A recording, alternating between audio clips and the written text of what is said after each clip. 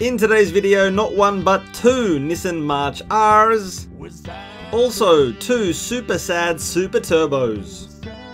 G'day everyone, this is Daniel O'Grady and thank you so much for joining me for another WasabiCars video. Hope you are doing well, and surprise surprise, today I've got a car from the 90s. What the hell is going on?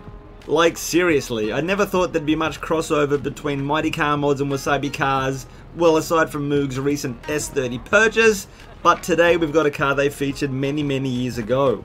Okay, that wasn't a Marcher, but you know what I mean. And while I've got you, question of the day marks its return, so stick around for that.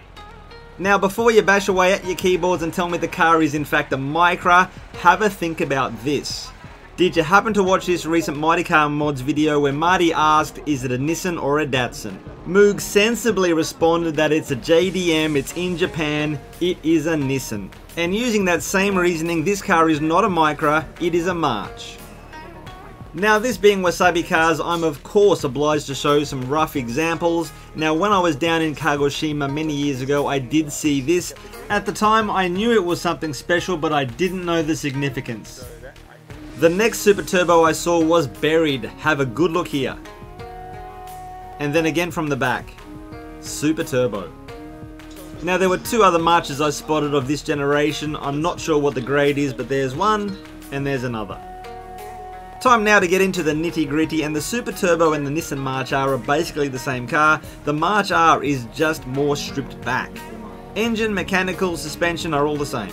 Now the engine is quite a remarkable thing. It is a 4-cylinder 930cc engine. The technical code name thing is MA09ERT. It features a single overhead cam and a supercharger and a turbocharger.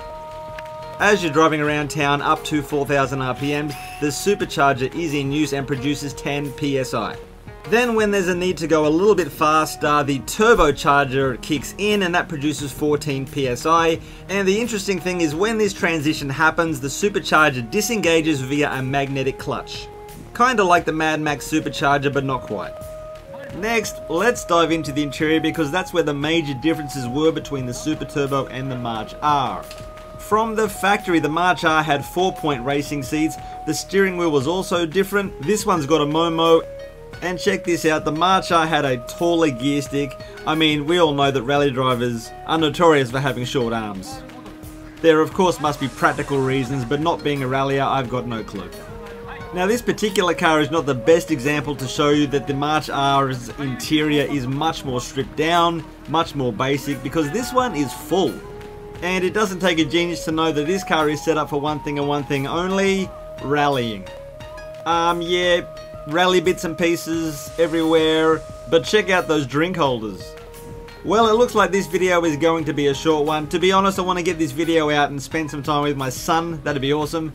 Hey everyone, please tell everyone on this planet about WasabiCars. That would be a massive help. And as promised, question of the day is, what was so awesome that you bought two of? I don't mean like two shoes, I mean you need one, but you bought two. I bought two HQ Sandman t-shirts when I was back in Australia. I love that. I love that squared, in fact. Everyone, thank you so much. Take it easy. Have yourself a great week and catch you next time. See ya.